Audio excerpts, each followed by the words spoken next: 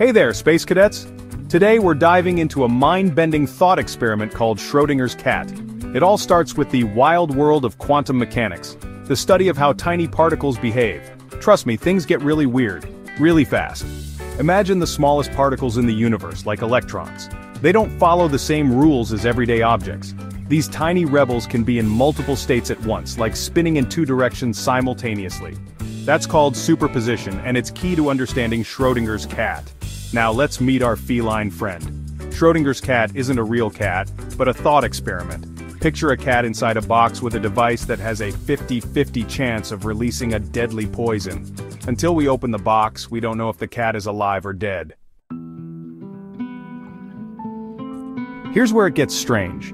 According to quantum mechanics, until we observe the cat, it exists in a superposition of states, both alive and dead. It's like flipping a coin but not looking at the result.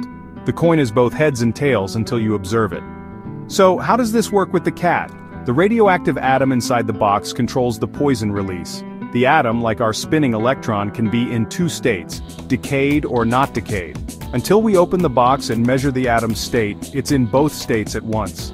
This means the cat, linked to the atom's fate, is also in a superposition, both alive and dead simultaneously. It's a mind-boggling concept that challenges our everyday understanding of reality.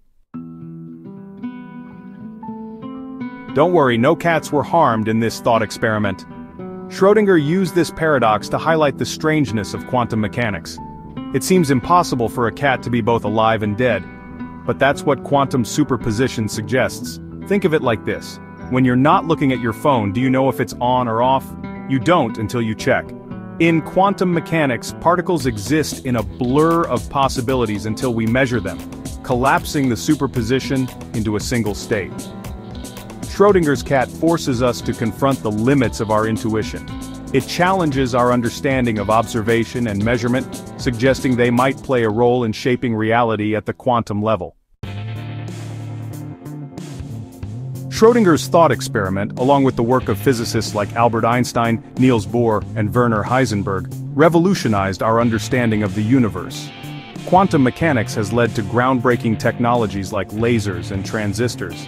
This fuzzy feline thought experiment isn't just about cats in boxes, it's about the fundamental nature of reality itself. It forces us to question what we truly know and how our observations shape the world around us.